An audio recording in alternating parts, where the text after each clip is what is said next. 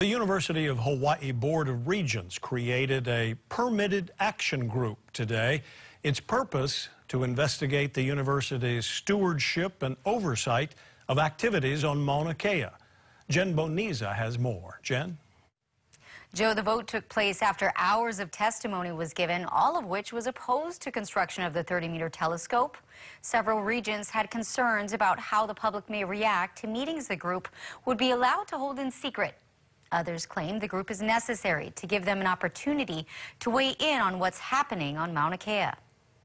You guys have the ability right now, as everyone is watching, to handle what is going to be the reputation, what is going to be the memory of the University of Hawaii. Will the generations to come feel proud of what we are doing today?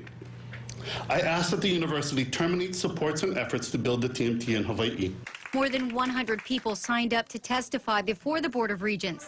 Almost all of them urged the board to help stop construction of the 30-meter telescope on Mauna Kea.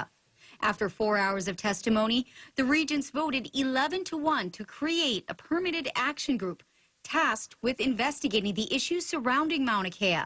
But there were concerns raised regarding the scope and transparency surrounding the group. I think that process is not beneficial because I think it would give rise to suspicion about what was discussed outside of the open meetings.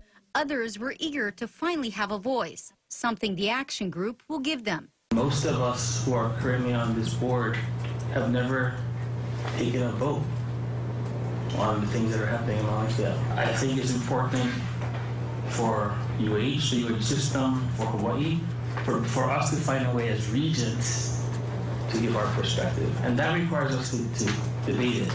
The group's meetings will be held in private, but they will give status reports during the monthly Board of Regents meetings. The permitted action group is made up of 6 members of the Board of Regents. Back to you, Joe.